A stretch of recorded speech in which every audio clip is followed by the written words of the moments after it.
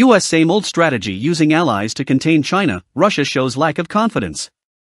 US President Joe Biden and his officials are neither innovative nor revolutionary regarding the US strategy toward China and Russia, asking allies to spend more resources to assist the US while suffering from a huge mess at home, said Chinese experts, as the US and its NATO allies attempt to repair mutual trust damaged by Donald Trump. While old political values might keep them together, concrete interests will divide them again, analysts said on Thursday. European allies are preparing to welcome the Biden administration with a commitment to increase their defense spending and a potential plan to enlist NATO as a counterweight to China, Bloomberg reported.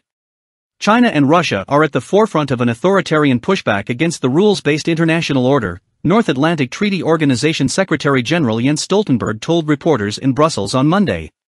A summit of NATO leaders with Biden, later this year, will be a unique opportunity to start a new chapter for transatlantic relations, he said, according to Bloomberg. Stoltenberg's comments come ahead of a virtual meeting of the alliance's defense ministers this week, in which U.S. Defense Secretary Lloyd Austin is expected to dial in for the first time. Ministers will discuss Stoltenberg's proposals for NATO's strategy for the next decade, including an increase in funding for core deterrence and defense activities, Bloomberg reported.